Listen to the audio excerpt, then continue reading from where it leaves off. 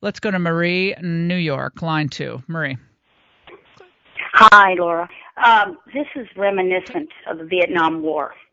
My father was serving on active duty in Vietnam in 1968, and I was just a child. And we were set upon by people.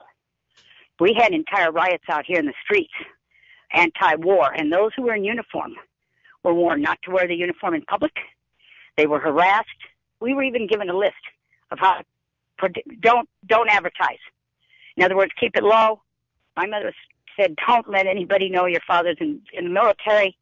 She said, as long as he's over there, we're not safe, really, because there was no one to call. There was no protection. We were told to leave a restaurant one time. My father's in uniform. They said, you get out. All of you, get out. We don't want you here. I remember this as a kid, and I was traumatized then. I was 8, 9. I thought, nobody's there protecting us, and he's in the military, in the Air Force, and he served 22 years and finally retired.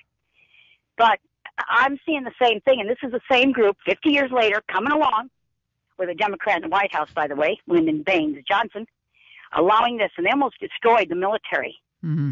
People don't know history. They better read it. They almost destroyed the U.S. military and had to beg people during the volunteer to come in. So now the military is off the hook. They're the greatest thing now. 50 years they weren't. And now we got whatever political party. They best look back and look what's going on, and they need to be real quick on this one. Kids are being traumatized. Well, they're being traumatized and being indoctrinated into a new era of protest. They're being indoctrinated into becoming mini activists. You saw those 12 kids at the U.S. Capitol last week in the Mylar blankets, the tinfoil looking blankets. You had a 12-year-old who was perfectly scripted. Donald Trump is incarcerating what 12-year-old uses the word incarcerated? God bless him. But they're being well taught. And it's okay to go up to an adult and say, blank you. It's okay to shout down, get an inch away from another person's face and said, get out of this restaurant, get out of this mall, get out of this public space. We don't want you.